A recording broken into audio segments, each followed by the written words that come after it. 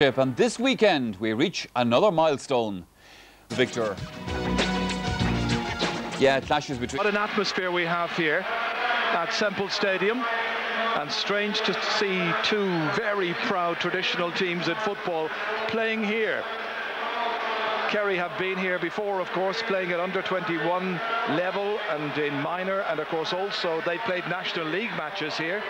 But this is the big one, the quarter-final of the championship.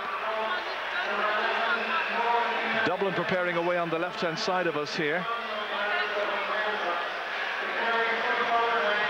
And Dublin give a vote of confidence to the 15 men who started the fourth qualifying round in the All-Ireland series. That was just a fortnight ago, of course, against Sligo. Davy Byrne is now back in goal. Shane Ryan takes the right corner back position. Johnny McGee is the centre half. And it's Whelan and Homer in midfield. Then as we look into the forward line for Dublin, Enda Sheehy resumes at right half forward. Collie Moran is on the other flank, and scores aplenty are expected from the likes of Declan Darcy, Desi Farrell and Ian Robertson there as well. Well, the atmosphere building the whole time. We mentioned the delays in getting in here, tailbacks all the way back as far as Kildare.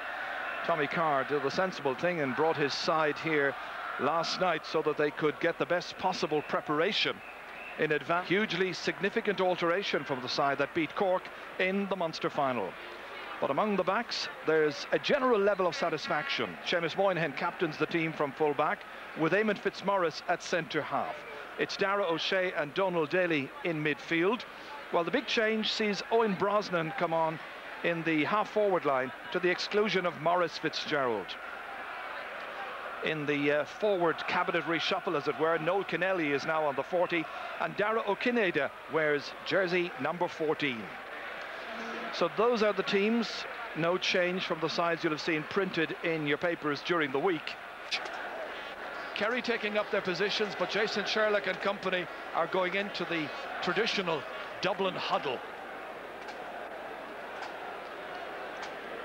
The music supplied here by the Sean Tracy Pipe Band, and they are from Thurles. So everybody now facing the tricolour. Agus Shanish Aron Navian.